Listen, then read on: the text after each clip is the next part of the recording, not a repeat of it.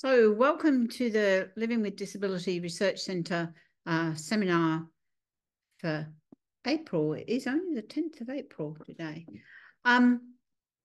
We're going to follow on. First of all, I should do an acknowledgement to country. I should acknowledge that we're on the lands here in Bundoora of the Wurundjeri people of the Kulin Nation, and I pay my respects to elders past, present and emerging.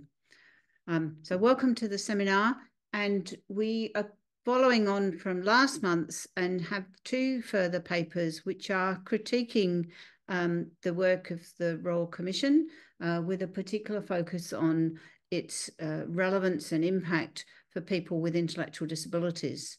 And today we've got two speakers who are both one's an adjunct and one's a PhD student of the Living with Disability Research Centre, but they also have other persona as well. So they're wearing multiple hats today. So we've got two speakers. The first speaker will speak for probably half an hour, and then there'll be time for questions. If you want to put questions, you need to put them in the Q&A, and then we'll get to them when the speaker's finished. If you want to use the closed captions, you need to click on the box that says captions at the bottom of your screen. You will be able to access all the slides after the seminar, and you'll also be able to access a recording of the seminars in a week or so. So it's my great pleasure to introduce our first speaker, who is Dr. Alan Hough, who is the Director of Purpose at Work, which is a consultancy that works with disability service organisations around boards and quality and safeguarding. And he is also an adjunct professor of the Living with Disability Research Centre. And he's going to pop up on your screen any minute now. Here he is. And he's going to talk about the Disability Royal Commission and the regulation of disability service provision. So over to you, Alan. Thanks very much, Chris. And that is indeed my topic. And I'm hoping that my screen will advance.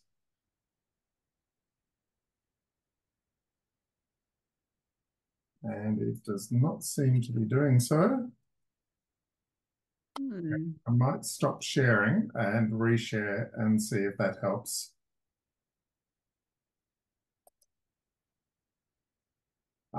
I know what's happened.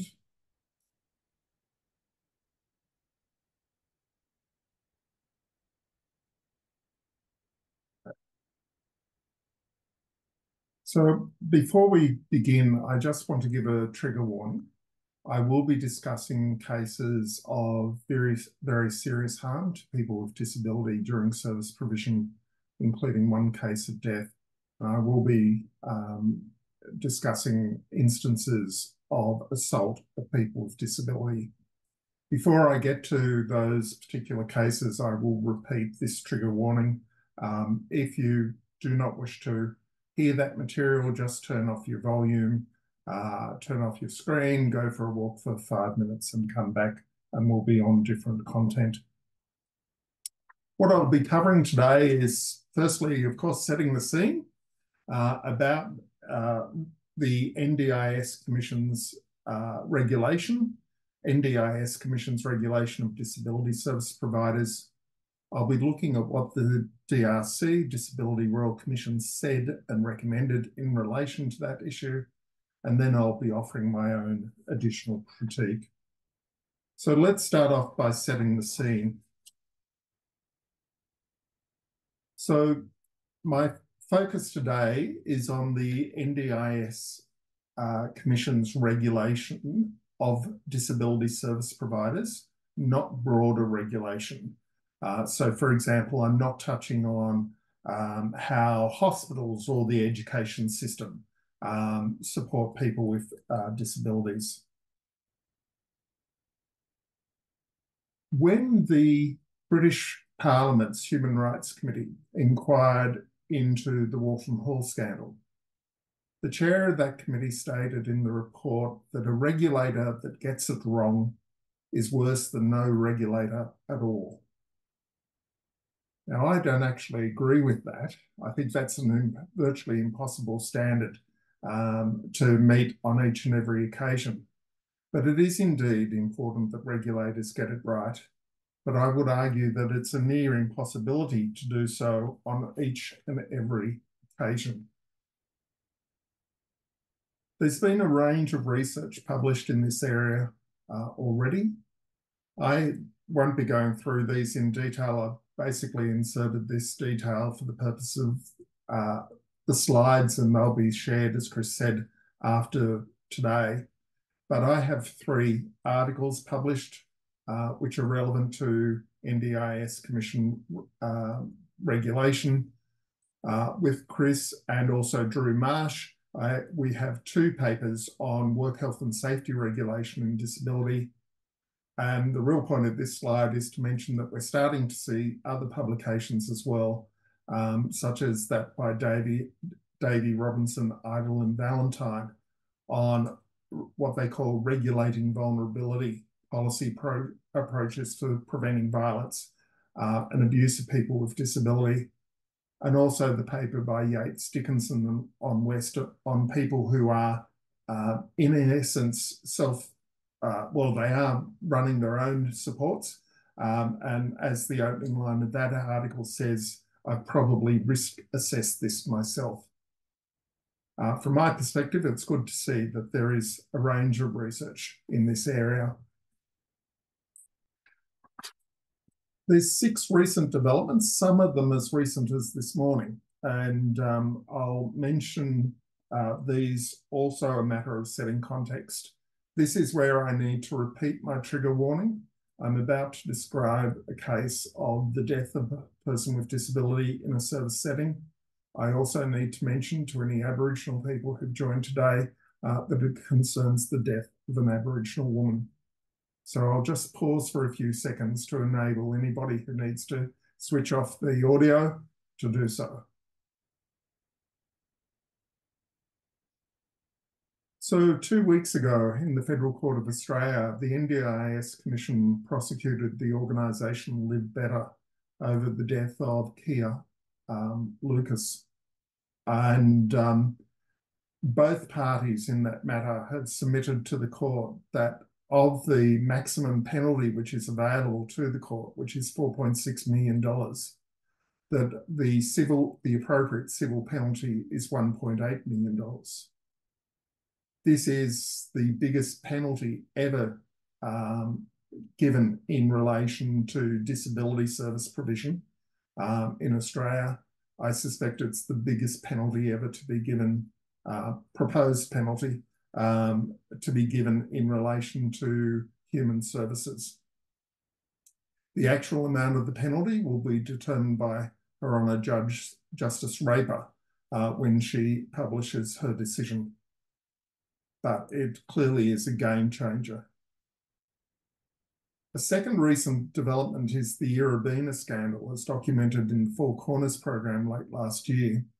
And this concerned the abuse of children with autism and their illegal restraint and therefore their legal assault in a so-called therapeutic program run by Irabina. This resulted in the NDIS Commission commissioning the Honourable Jennifer Dolan, a former judge at the Family Court and the New South Wales Civil and Administrative Tribunal, to run a review. And a summary of her review was actually published just this morning on the NDIS Commission website. And she states in that report that going forward, it's recommended that providers' programs for autistic children and young persons should be carefully evaluated for clinical efficacy and safety, and the expertise of the provider scrutinised. So that's paragraph 22 of that report. And later on, there's a little bit more information in paragraph 48 of the report. So we can expect further regulation of services to children and young people with autism. The Minister has published what's known as a Section 180K direction. And this is basically a direction from Bill Shorten to the NDIS Commission that he wants the Commission to use its full range of powers in relation to restrictive practice and the illegal use of, or rather the illegal use of restrictive practices. So that direction actually talks about, you use your full powers, civil penalties, banning orders, deregistration. And it's the first such direction which has ever been given by a minister to the Commission. The NDIS review is on the list because, in fact, it made substantial recommendations in relation to regulation, including the compulsory registration of providers and the compulsory registration of workers. I'll come back to that. There's also some significant developments in relation to aged care. And why I mentioned these is because anything which happens in aged care is likely to flow on to the disability sector as well, because government is committed to harmonisation and regulation. And so it is proposed that criminal penalties will be introduced in the Aged Care Act. Those criminal penalties can be applied to providers, to individual directors, including those serving on a voluntary basis, and also executives of organisations. At the moment, in the NDIS Act, there is only provision for civil penalties, but criminal penalties, including potential jail terms, really elevates the scale of options available to the regulator, or rather on application by the regulator to the courts. And the last of the recent developments is a change in the NDIS Commission leadership. I think the Minister has made a most interesting appointment of the acting commissioner of a former police officer.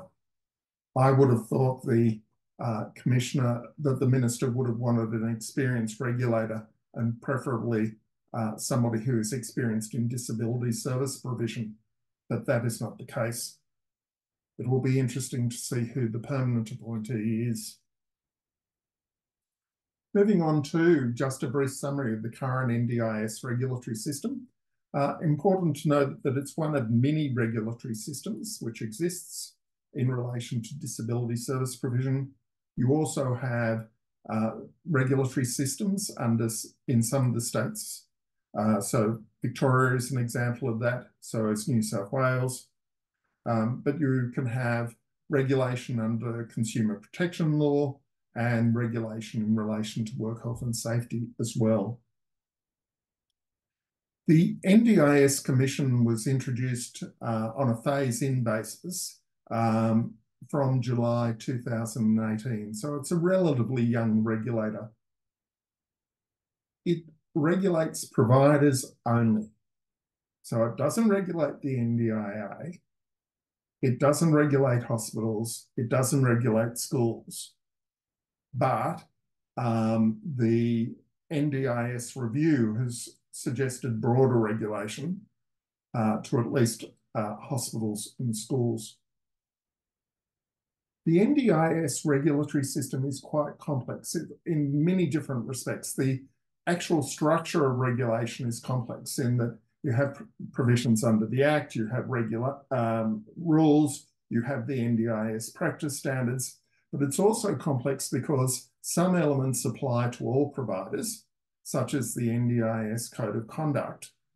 So that applies to the 170,000 plus providers, whereas things like the practice standards and requirements to report incidents only apply to the 16,000 registered providers.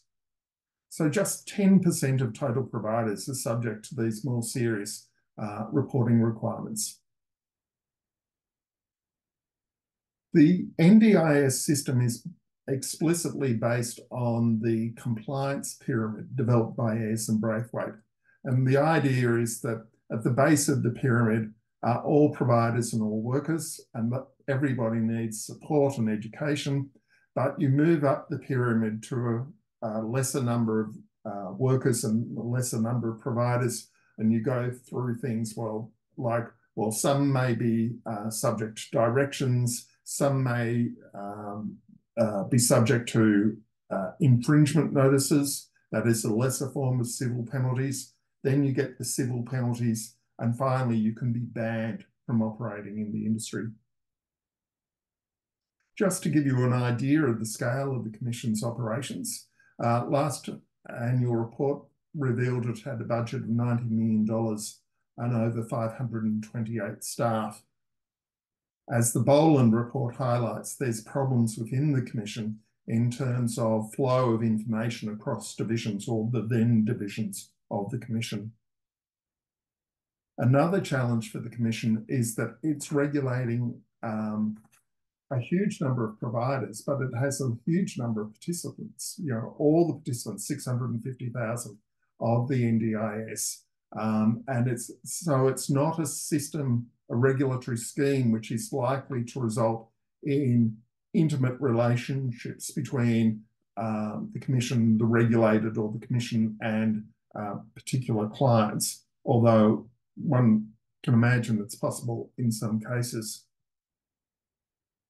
So let's go on to the information sources used by the Disability Royal Commission in assessing the NDIS Commission's work. It had information from the private hearings. It was very clear on reading volume 1 of the Commission's report that many people who had lodged complaints with the NDIS Commission were not happy with the experience. It had public hearings, that is, the DRC had public hearings with evidence from the NDIS Quality and Safeguards Commissioner, who was serving at the particular time, plus other senior staff of the Commission. The Royal Commission received submissions.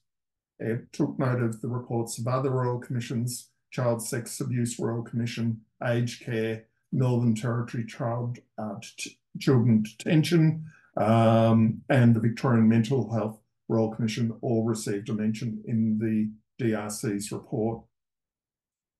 It also commissioned research on complaint mechanisms. That's the most interesting report from my perspective. On reading, it felt like a bit of a lecture in relation to human rights law, but it did have some interesting suggestions in relation to how complaints could be handled in a variety of contexts. Unlike, say, the Aged Care Royal Commission, the Disability Royal Commission did not seek expert advice on regulation. So the Aged Care Royal Commission had as expert witnesses Professor John Braithwaite and Professor Valerie Braithwaite, but the DRC didn't receive that evidence, nor did it seek information, or at least publicly it appears it did not seek information on some quite interesting developments that are happening in regulation in, say, Britain. And I think this was a missed opportunity as well. So let me go on to what the DRC actually said and recommended. And essentially the commentary was pretty much favourable and it was sympathetic. So in the article I published on this topic, I've set out a quote from the Royal Commission, and basically the Royal Commission commented quite sympathetically about the NDIS Commission, noting that its workload is increasing, that it has staffing and resourcing constraints, and that its systems and processes are not capable of dealing with the volume of complaints it receives. Similar points were made by Jennifer Boland in her report in relation to the Commission's regulation of the Irabina. There were 23 explicit recommendations in relation to the Commission published in Volume 10. In Volume 11, there were 6 which explicitly touched on the NDIS Commission. From my point of view, many of the recommendations could be described as motherhood and apple pie, to use an American expression. Nobody disagrees with motherhood. Everybody likes apple pie, supposedly. in essence, that the objections, the recommendations were you couldn't object to them, but whether they actually had added to our understanding and added to the existing regime is not always clear. Compared to the NDIS review, the Royal Commission rather, made recommendation around the edges of current reform. It didn't recommend root and branch reform, as did the NDIS review.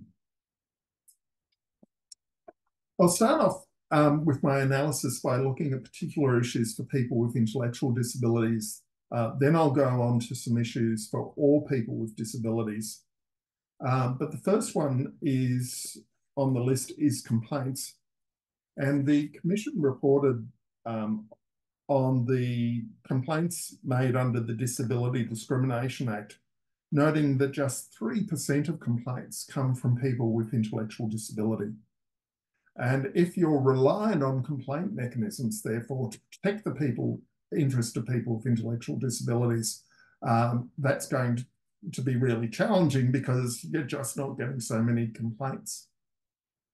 A similar statistic was reported in the Commission's own motion inquiry into supported accommodation.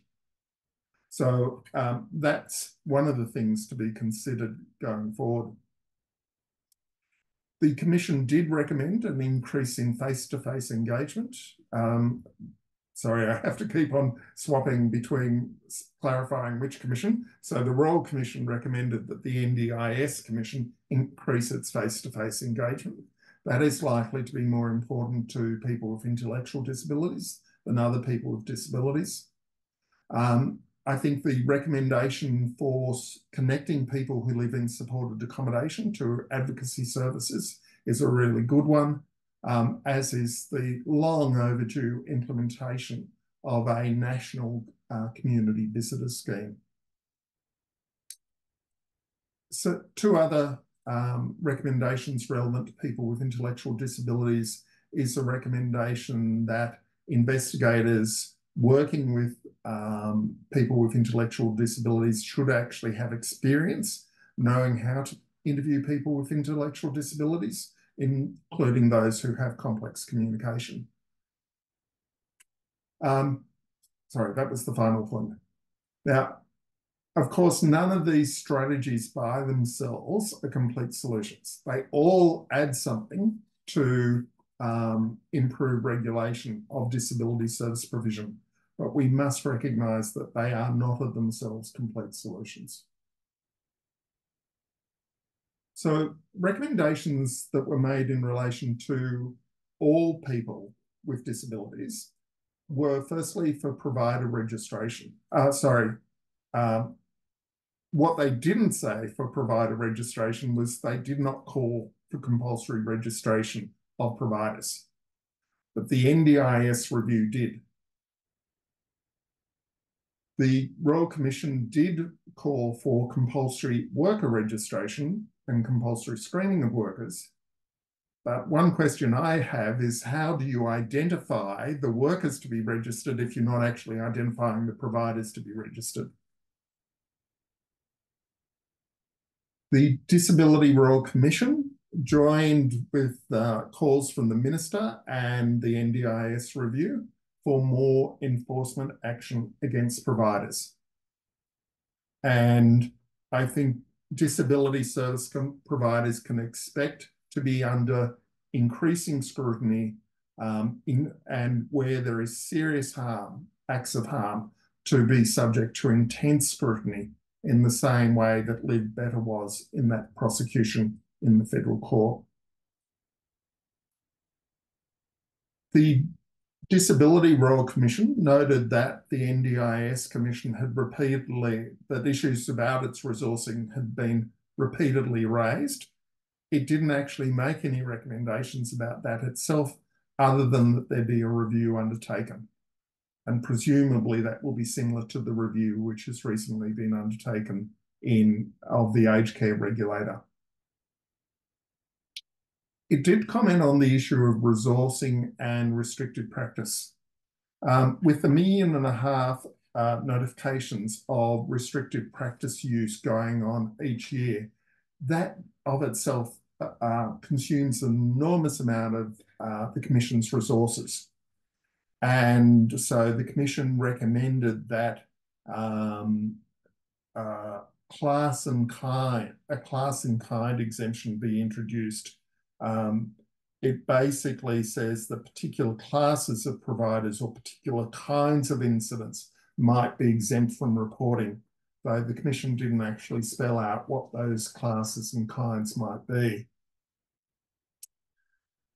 The other issue which is of interest to me was quality auditing.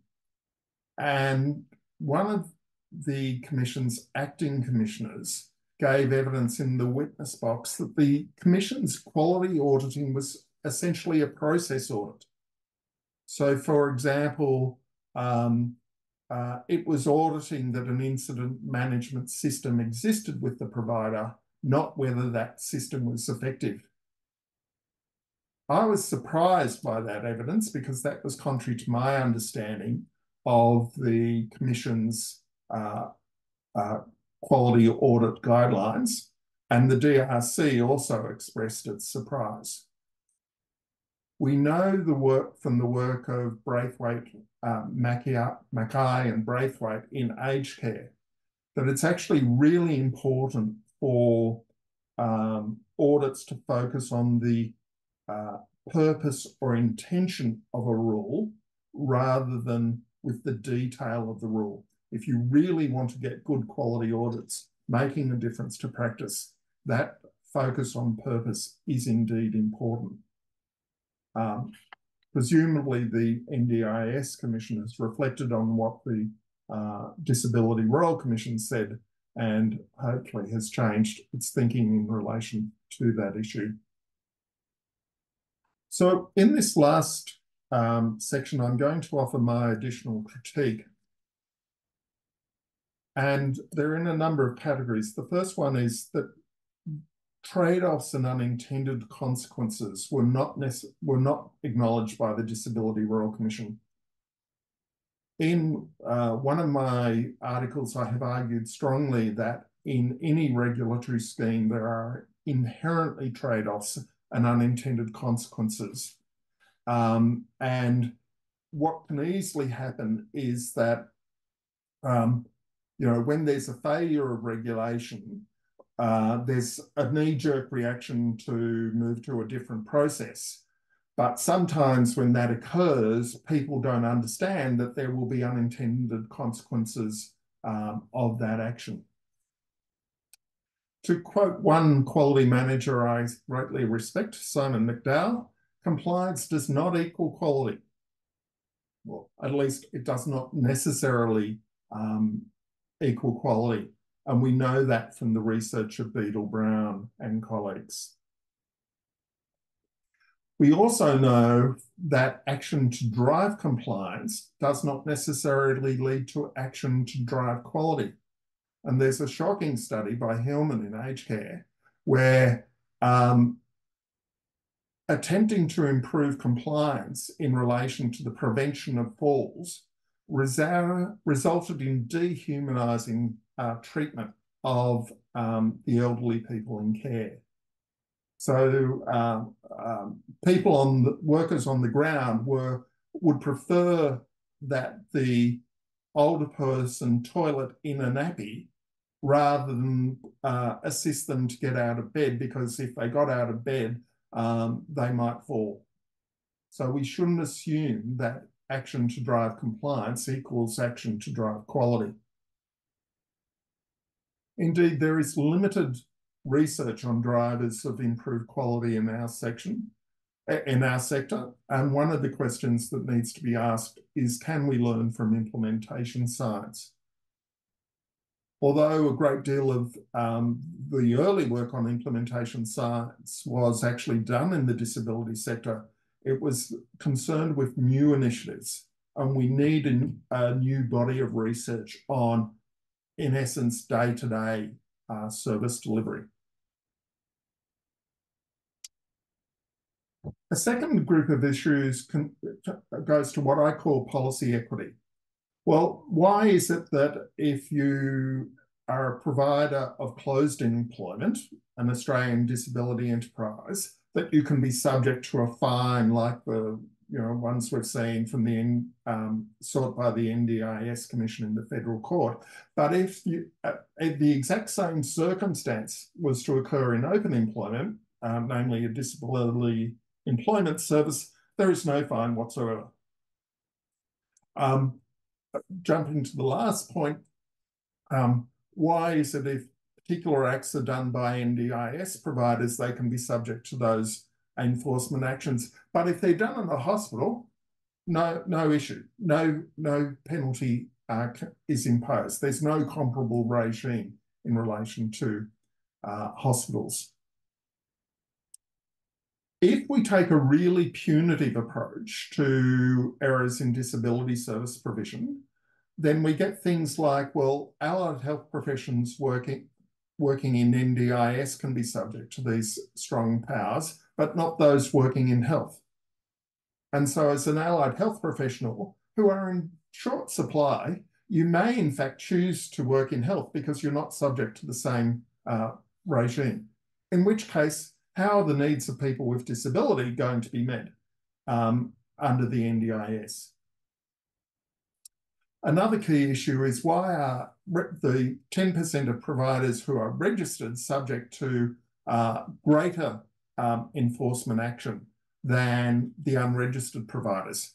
Yes, the unregistered providers can be subject to civil penalties, for example, for breach of the NDIS Code of Conduct, but they are not subject to the additional penalties which would exist for breach of registration requirements.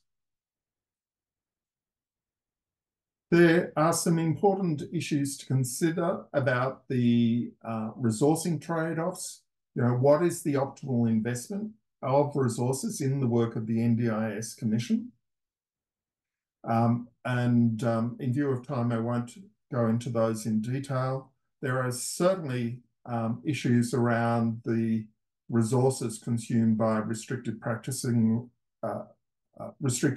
reporting. And as the Commission said, there needs to be some control on volume in order to focus on risk. I'm inventing a term, the restrictive practices outrage machine, because every time the Commission publishes its report, it of course has a high level of reporting in relation to unauthorised use of restrictive practices. There is always an academic or an advocate who condemns that as a breach of human rights, etc., which it is. But how do we resolve this issue in the context of a shortage of behaviour support practitioners? I'd also touch on the issue of enforcement. Malcolm Sparrow, in his work, the book The Regulatory Craft, urges us not to get up on what tools to use, a tool such as notification or a tool such as enforcement, but rather to find important problems and fix them, and to do that by the best means possible. I previously touched on the issue of quality auditing. I do think, by and large, the the DRC's work on regulation by the NDIS Commission was adequate, but I think the NDIS review took which had a much tighter focus, took a much more sophisticated approach to understanding regulatory issues. And I think the recommendations that the NDIS review made go closer to a root and branch review rather than just fluffing around the edges. Chris, I'll leave my comments there.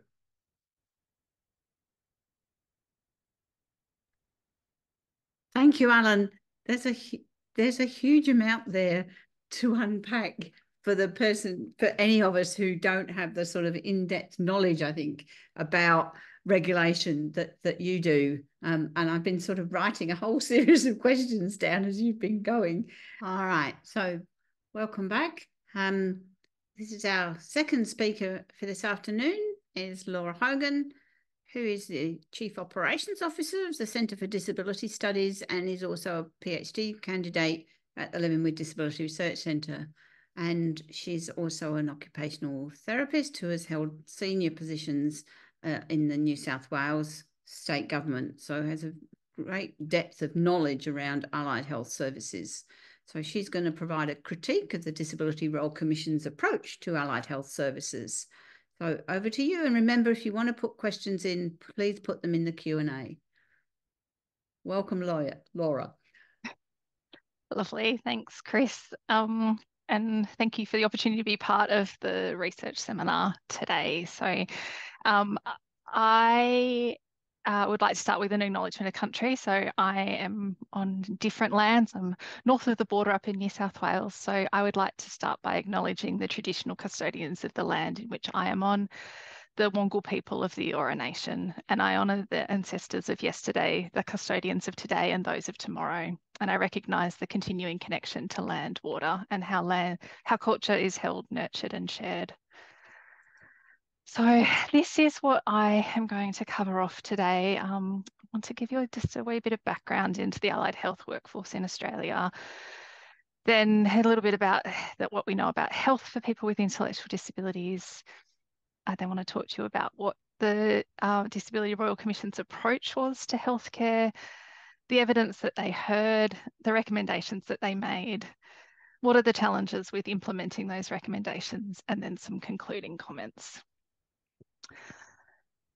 So by means of background, what does this term allied health mean? So the peak body Allied Health Professionals Australia defines it as that health professionals that are not part of the medical, dental or nursing professions, that are university qualified practitioners with specialist expertise in preventing and diagnosing and treating a range of conditions and illnesses.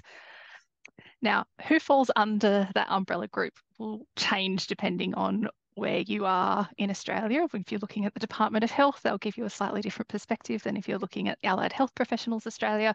But some of the common professions that fall under the Allied Health group that don't tend to change are occupational therapy, physiotherapy, dietetics, speech pathology, exercise physiology, and social work. And as Chris said, my background is as an occupational therapist, and I've worked in the disability sector my whole career and predominantly in the intellectual disability space.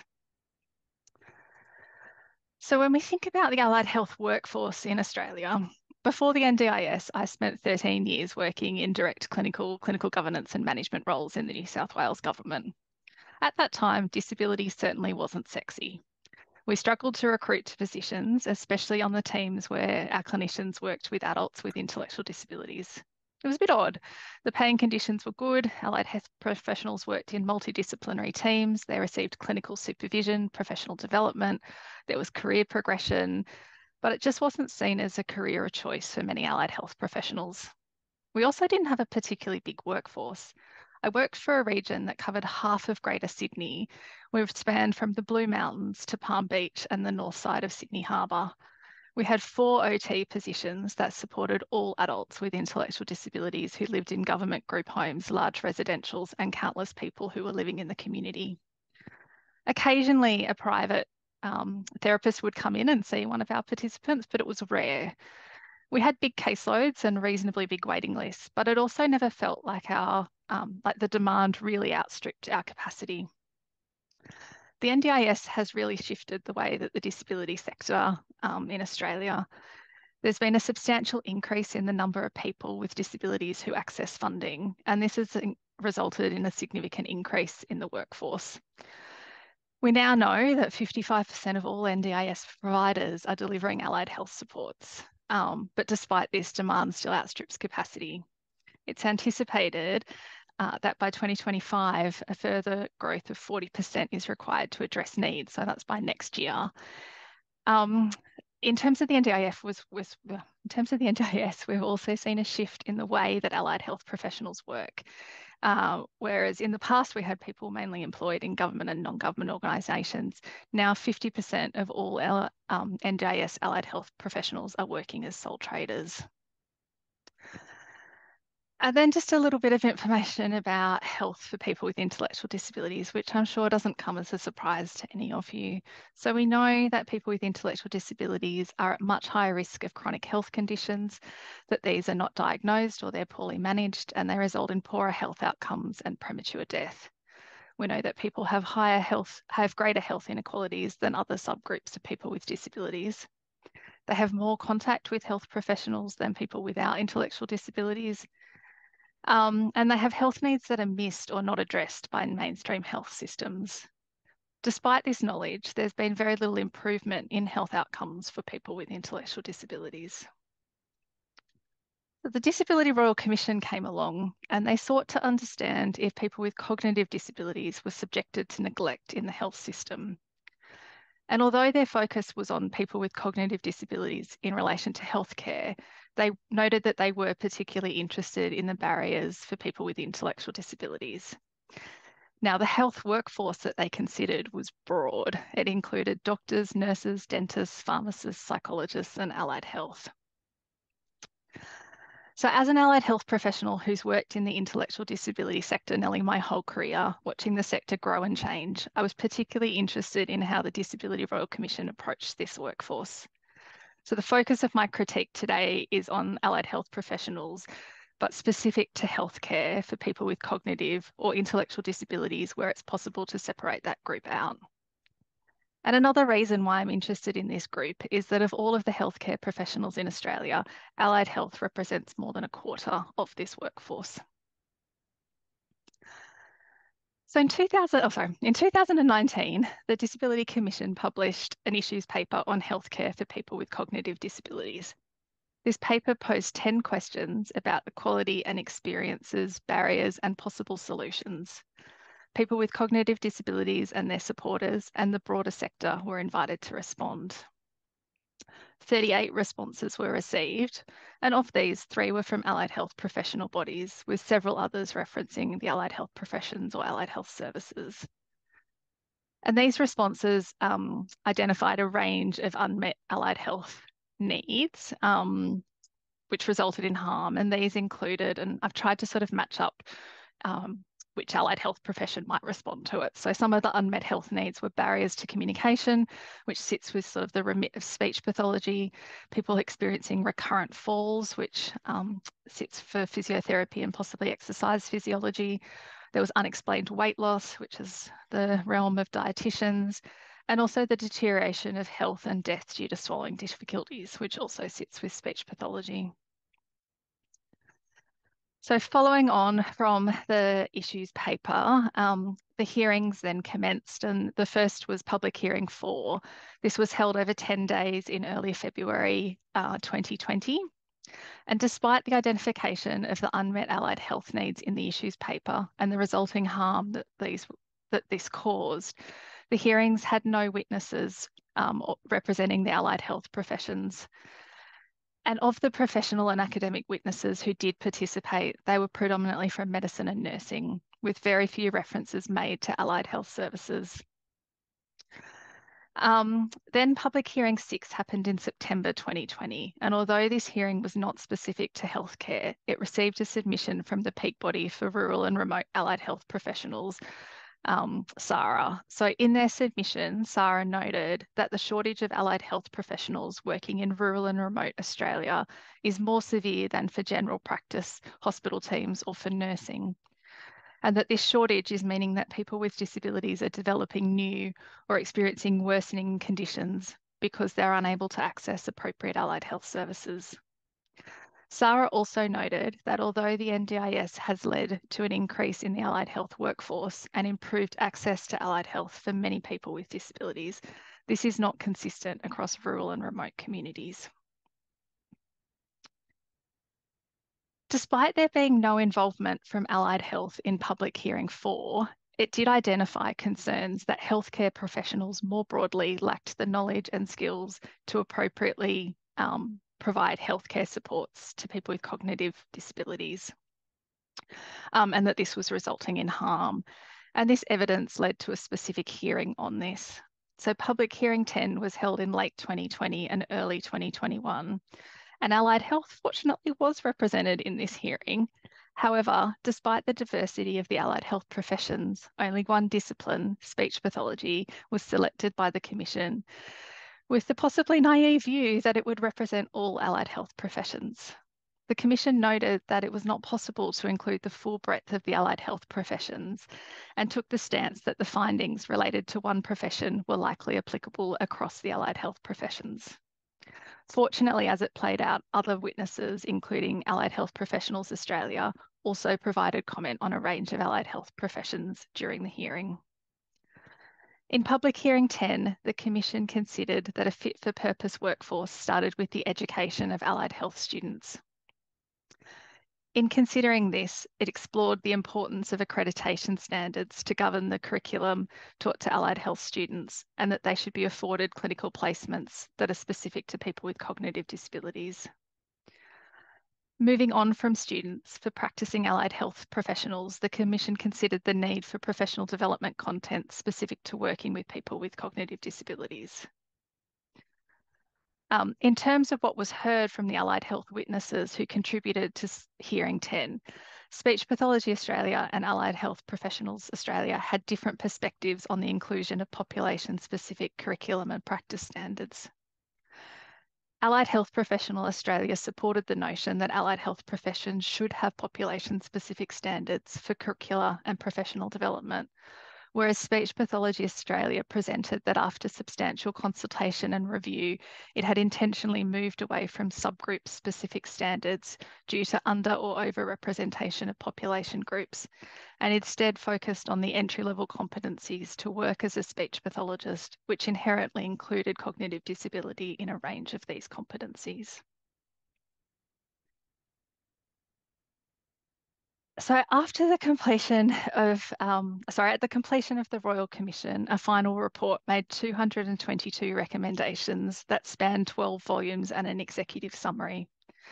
The recommendations relevant to allied health are contained within volume 6 of the final report, titled Enabling Autonomy and Access. Of the 222 recommendations, 8 recommendations were made to address the unmet allied healthcare needs and ensure a fit-for-purpose workforce. And these recommendations can be broadly grouped as being about broadening the intellectual disability health capability framework to encompass all cognitive disabilities, that we need cognitive-specific curriculum and clinical placements for allied health students, that we also need cognitive disability-specific professional development standards and content for practicing allied health professionals, that state and governments need to establish and fund cognitive disability, multidisciplinary health and mental health services, and that health navigator positions are put in place to address the communication challenges that exist between health professionals and across services. So whilst these recommendations may sound good at first glance, there are certainly some gaps and some limitations which result in challenges with implementation. So the Commission included allied health as part of the health workforce at the outset, and they heard evidence about issues relevant to allied health professions. But then most of the professional and academic witnesses across the healthcare hearings were from medicine and primary health. In the research evidence that the Commission heard, this was also heavily focused on content from the medical and nursing professionals. That being said, there isn't a great deal of research about allied health practice for people with intellectual disabilities in Australia, but the evidence that does exist was predominantly ignored. I suppose it's worth to say that most allied health professions don't have the same focus on further study and academia that exists in other healthcare professionals such as psychology and medicine. I've been asked whether I personally provided submission to the Commission about healthcare for people with intellectual disabilities, which the answer is no.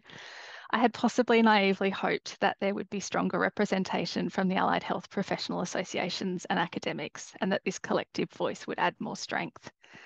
But it's also part of the reason why I want to complete my PhD, as I want to be part of the change that sees allied health professionals having a greater evidence base to support our case. But anyway, I'll hop off that soapbox and head back to the Commission. So in the final report, the Commission has made a suite of recommendations that in most instances are applied to the whole healthcare workforce, which includes allied health.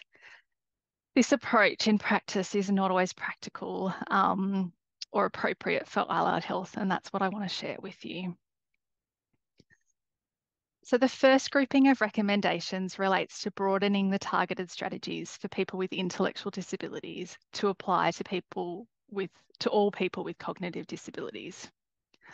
When the Commission talks about cognitive disability, it is referring to people with autism spectrum disorders, learning disabilities, acquired brain injury, dementia, and intellectual disabilities. The approach that the Commission has taken to consider the health needs of people with intellectual disabilities as part of the broader cognitive disability group is a de-differentiated approach. We have almost 3 decades of evidence that suggests that this approach, a de-differentiated approach to health supports, are not working to address the unmet health needs and health inequalities faced by people with intellectual disabilities. The Australian National Roadmap for Improving the Health of People with Intellectual Disabilities and the Intellectual Disability Health Capability Framework is an attempt by the Australian Government to trial differentiated strategies specific for people with intellectual disabilities to alter these trends of unmet health needs. The capability framework is almost complete and ready for implementation. Delaying this to complete further work to broaden the content to be relevant to all people with cognitive disabilities, to me, seems counterintuitive. Separate to the recommendations specific to people with intellectual and cognitive disabilities, the Commission then made recommendations about the tertiary education of allied health professionals. In this, the Commission's focus was on the workforce readiness of new graduate allied health professionals to work with people with cognitive disabilities through implementing specific curriculum and clinical placements. Unfortunately, these recommendations seem to rest heavily on the evidence heard by the Commission about Australian research about the lack of intellectual disability content in medical and nursing qualifications, and also the international specialisms that exist for both medicine and nursing. And these include the specialist psychiatric training and services in intellectual disability in the UK for psychiatry, and the specialist intellectual disability nurse qualification that exists in both Ireland and the United Kingdom. These recommendations frustratingly also conflict with the evidence from Speech Pathology Australia, who was selected by the Commission to represent the allied health professions in Hearing 10. Where through extensive review and consultation, they had moved away from population subgroup specific standards to address previous issues that had been experienced with under and overrepresentation concerns. There also aren't advanced scopes of practice or specialist training requirements for allied health professions working with people with intellectual or cognitive disabilities in Australia. Instead, universities focus on ensuring that new graduate allied health professionals are equipped with the entry-level skills to work with people with a range of disabilities and health needs across the life course. It is not feasible to equip allied health students with the skills and knowledge to work with all the population groups that they possibly might encounter in their practice. Rather, once they graduate, allied health professionals develop more specialist skills and knowledge in their area of practice through practice-based experience, professional development, and clinical supervision. So in terms of, the Commission then also made recommendations that allied health students required cognitive disability-specific clinical placements. But in making these recommendations, the Commission didn't address some of the practicalities of implementing it. Firstly, they tasked the responsibility of implementing these placements with the Australian Government Department of Health and Aged Care. It's an interesting choice, as many of the disability sector clinical placements that exist for allied health professionals are under the National Disability Insurance Scheme, or are with clinicians who are working under the National Disability Insurance Scheme. The recommendation also fails to address the evidence that since the implementation of the NDIS, there's been far less student placements available in the disability sector. And this is attributed to the fact that it takes time to supervise students, and that time is not directly billable under the NDIS. And this makes it difficult for allied health professionals to meet targets when they have students on placements. These recommendations would have been far more practical and feasible if they had addressed the fact that multiple agencies need to be involved in the implementation. The next area that the Commission addressed was workforce capacity for practicing allied health professionals, where recommendations were made to increase the capacity of the workforce to work with people with cognitive disabilities and reduce the harm they experienced. While there is merit in many of the recommendations, there was also little consideration given to the practicalities of implementing the recommendations, especially the interface with the NDIS. The recommendation to increase the availability of professional development content relevant to cognitive disability is excellent and something that I fully support. Prior to the NDIS, it was rare for the allied health professional associations to run content specific to intellectual or cognitive disability. And if it was usually focused on paediatric services. This is actually one of the reasons why I'm not a member of my professional association, as I simply did not see the value for money relevant to my area of practice. And I was already registered with the Australian Health Practitioner Regulation Agency, or APRA. Since the NDIS, there has been far more professional content, professional development content that is relevant to people with cognitive disabilities, but there could certainly be more. The recommendation that this content is shared across allied health professions is also a good one and could help to build multidisciplinary collaboration. However, the recommendation to embed these professional development into accreditation standards becomes tricky to implement for the allied health professions. And there are two reasons why that is the case. The first is that not all allied health professionals are subject to professional development standards. For professions who require registration with APRA, such as occupational therapy and physiotherapy, there are professional development standards. But for other allied health professions, including speech pathology and social work, clinicians are encouraged to be members of their professional associations. And while some funding bodies require this, it's not mandatory in all contexts. Secondly, the area of practice that an allied health professional works in will rightly be influenced by the focus of their professional development. It would not be relevant for all allied health professionals to complete mandatory professional development about cognitive disability. Within workforce capacity, the Commission also made recommendations that related to the healthcare professionals working in multidisciplinary teams. Whilst within this recommendation, there is failure to address the known challenges experienced by allied health professionals in undertaking. Oh, sorry, I've just realised that my notes kind of go all over the place. That's not particularly helpful. Sorry, so the Commission did recommend the establishment of multidisciplinary health teams in states and territories, which has a lot of merit, but it falls short on some of the practicalities. Multidisciplinary teams are important for responding to the multiple and often complex health needs of people with intellectual disabilities. But the Commission falls short on addressing how this works under NDIS funding. This model of multidisciplinary practice was common before the NDIS, but we have now seen a shift away from this, where most allied health professionals, or almost half of all allied health professionals, are working as sole providers.